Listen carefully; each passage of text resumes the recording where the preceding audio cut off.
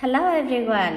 How to find the value of x and y in the equation? Everyone look at that 3x plus 3y equals x squared. And in this case, the requirement here x squared belongs integer numbers. Yes? So, everyone can write the equation the same as x squared equals 3x plus 3y. Yes? And so, next one you can plus both sides by 9. So, plus 9 equals 3x plus 3y plus 9, right? And then you need to move 3x, 3y on the left hand side. Therefore, we also have x squared minus 3x minus 3y plus 9 equals 9. Yes? And then you can see x here is a common factor, so therefore you can take x out, y minus 3, and then minus 3 out, so in brackets we have y minus 3 2 equals 9. So here we can take y minus 3 and x minus 3 equals 9. Yes, because everyone can see, because yes, x squared in the integer numbers, right? So therefore we can say that x minus y and x minus 3 and y minus 3, yes, are the divisors of 9, right? So we can say the divisor of 9, the divisors of 9 are followers. Here, right?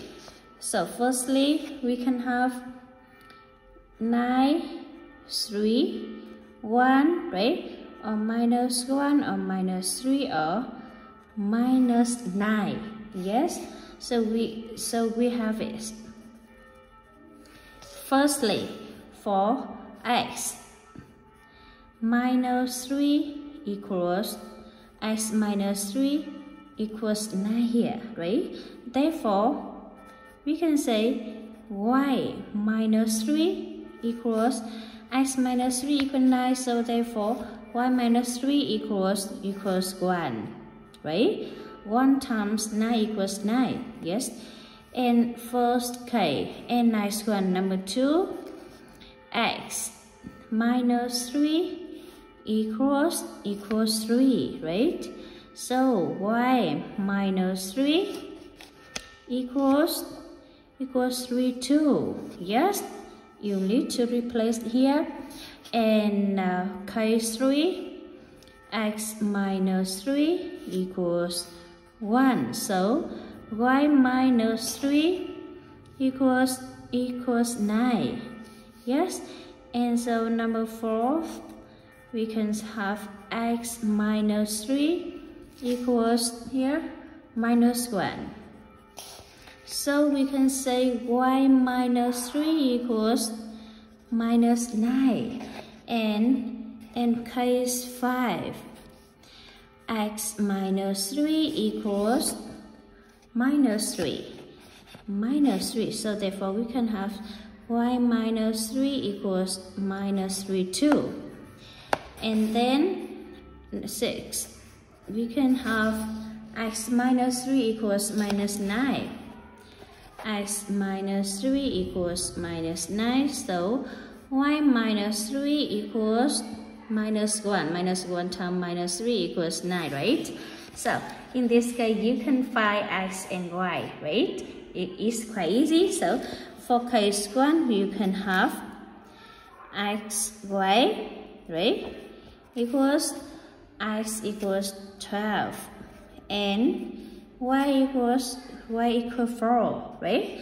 And so for case 2, we can have the value of x and y equals x equals 3 plus 3 is 6 and 3 plus 3 equals 6. Yes, and so for case 3 you can say xy equals x equals 4, and so therefore you can say y equals 3 plus 9 equals 12. And for case 4 you can say xy equals 2 and x equals 2 and y equals minus 9 plus 3 minus 6. Yes, and so for next xy equals x equals 0, right? And y equals 0 2.